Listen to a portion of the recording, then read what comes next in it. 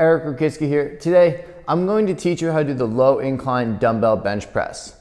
Set the bench to the second or third setting to get it to the preferred incline. From there, rock backwards, press both dumbbells up, squeeze the dumbbells as hard as we can, and push your feet into the ground to develop a stable position.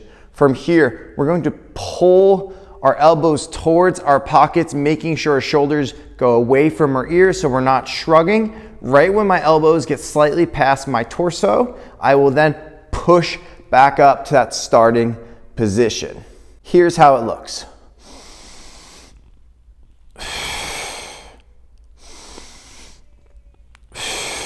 From the front perspective, I want to pull my elbows to about 45 degrees to form an arrow, and then I want to press back inward towards the starting position to engage the pecs more.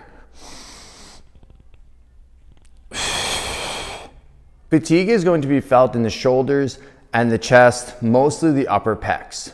If you found this video useful, please subscribe to my YouTube channel to stay up to date for more exercises and tips on how to train against gravity.